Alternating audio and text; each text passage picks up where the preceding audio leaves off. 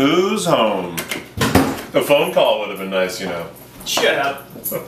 That was a ball and I'm worried sick. No courtesy text? So this girl is awesome. I think she might be an it. Oh, an it. You gonna see her again? Yeah, I hope so. She's really cool, and she only lives like 10 minutes away. 10 minutes away? Dude, that's amazing. That's fate. That's what I thought. So, you know, barring any unforeseen circumstances, this could work out. Did you just feel that? What was that? It felt like an earthquake. There it is again. It was just a little one.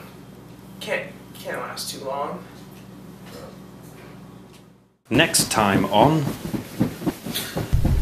Still with this. It's been going on non-stop. We're in day 9 of the quake. Everything's a mess. We're just trying to get back to our regular lives.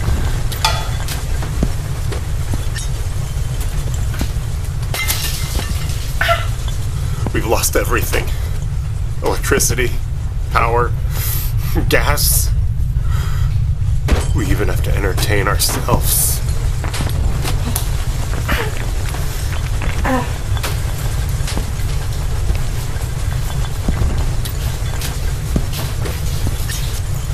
I'm not the one in danger, Skylar.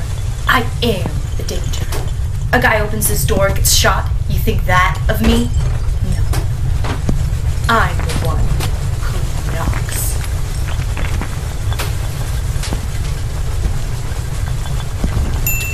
Alright, time's up. Let's see everybody's pictures.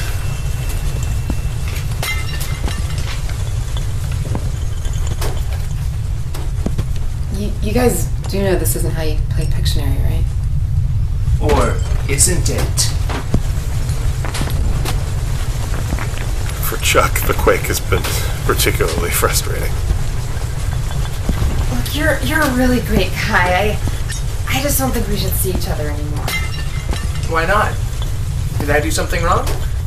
No, it's not you. It's the earthquake. Of course. Never-ending earthquake.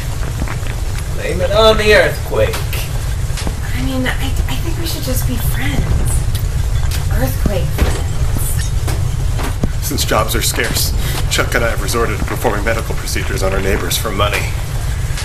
What you want to do is make an incision at the tissue, then separate the glands, cut a little ring of skin around the tip. Okay? Circumcisions are always the toughest.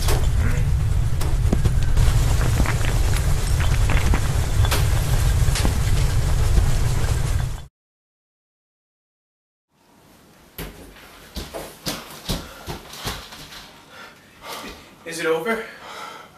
Are we safe? I think it stopped. We can go back to normal.